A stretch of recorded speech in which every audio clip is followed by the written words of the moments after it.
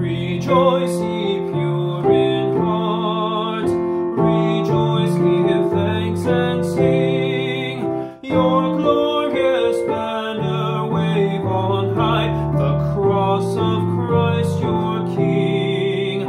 Rejoice, rejoice, rejoice, give thanks and sing.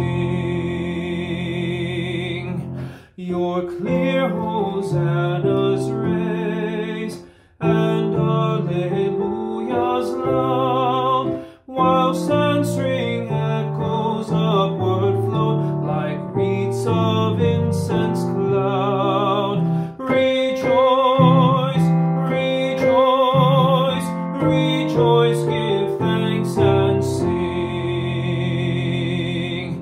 Yes, on through life's long path, still chanting as ye go, from youth to age, by night and day, in gladness and in woe. Rejoice, rejoice, rejoice, give thanks and sing.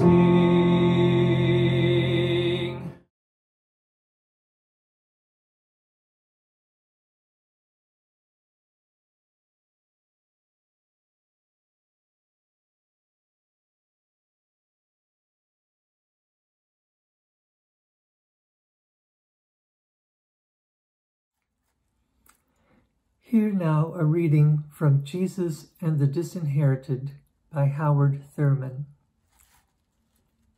What, then, is the work of the religion of Jesus to those who stand with their backs to the wall?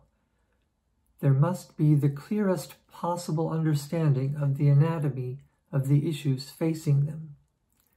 They must recognize fear, deception, hatred, each for what it is.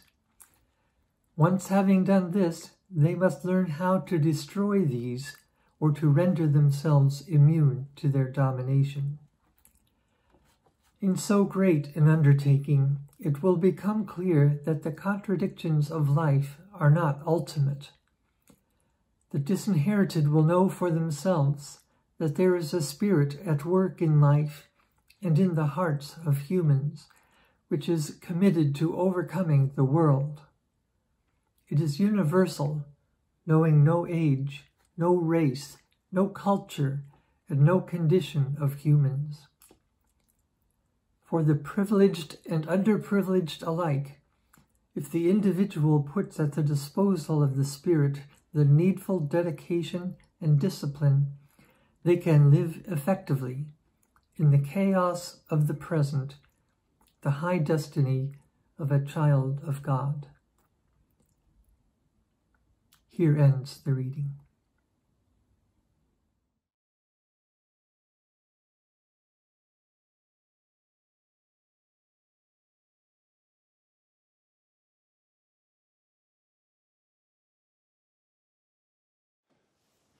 When they were approaching Jerusalem, at Bethpage and Bethany, near the Mount of Olives, he sent two of his disciples and said to them, "Go into the village ahead of you, and immediately as you enter it, you will find tied there a colt that has never been ridden before. Untie it and bring it.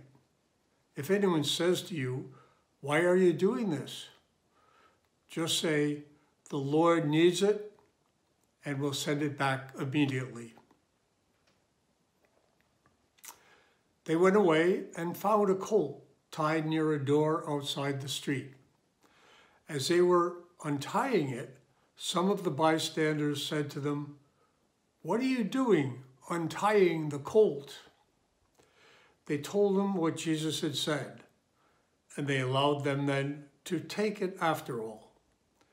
Then they brought the colt to Jesus and threw their cloaks upon it, and he sat on it.